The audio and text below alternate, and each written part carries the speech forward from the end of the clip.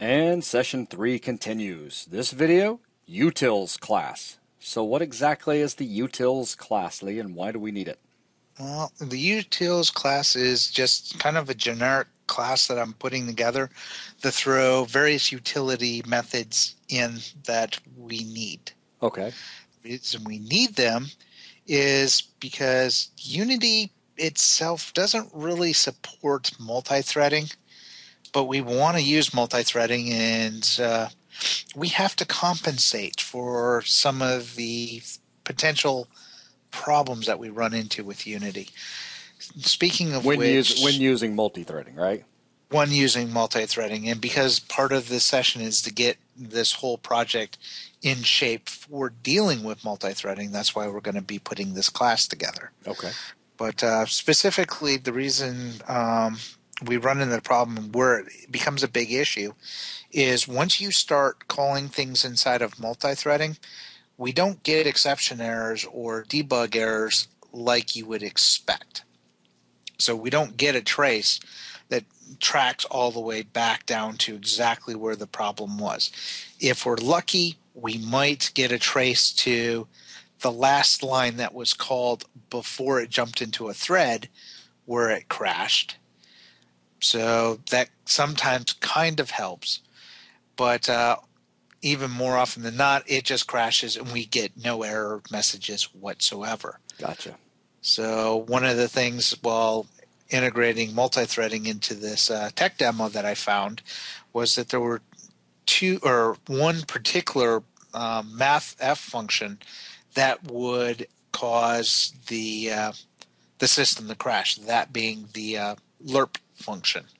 So what I've done is written my own lerp function, which also required me to write my own clamp function because I can't use the math, not the mathf, but the C# version of math because math doesn't have a lerp or a clamp. So I had to write those two mathematical methods into our utils class so we can call those. So that's what this class is all about. Okay. Now, something that's also weird is now with 3.3,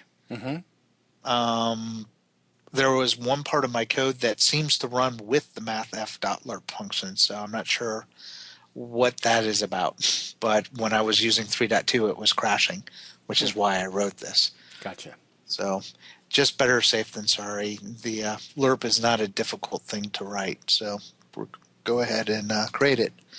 Now, where I put this is inside of the code base, but instead of including it into demos, because it's a generalized util type class, where I'm going to put it instead is going to be under the demo framework. So go ahead and add a new item, and I'll just name this utils.cs. Go ahead and hit enter. I don't need any of this top part. Fix up the namespace. Oops.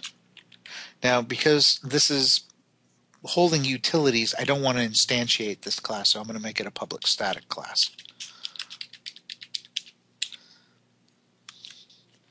And for now, it's only going to contain two methods. We're going to have a public static method that returns a float called lerp, because the only lerp that I need right now is a float. We could probably overload this and make multiples or switch it up to use generics if it turns out that we need more than one type of float. So the lerp is going to take in two or three values, the first being v1, float 2 being v2, and the third one being the amount, so AMT. Go ahead and skeleton that in. The second is going to be, again, public static. This is going to return a float. This one's going to be called clamp. It's going to take in our float min, our float max and our float value. So this is what I'll handle, ensuring that whatever we pass in does not go less than our min or greater than our max. So let's start off with the clamp, because we're going to need the clamp inside of the lerp, which is why I skeleton in both to begin with. Now, to start off with, we need to compare what happens if somebody puts in a min and max in reverse order. So we want to ensure that we're always truly using the min and max. So we need to create a temp value in case for some reason the values came in backwards and we need to reverse them. So what we'll do is do a conditional check to see if max is less than min. If that's the case, then our values are backwards and we need to reverse them. So we're going to say temp is going to equal our min. Our min is going to equal our max. And our max will equal our temp. And actually, I can just clean this up. Yay! Don't worry, I'll get to it. It's so good. I'm being quiet.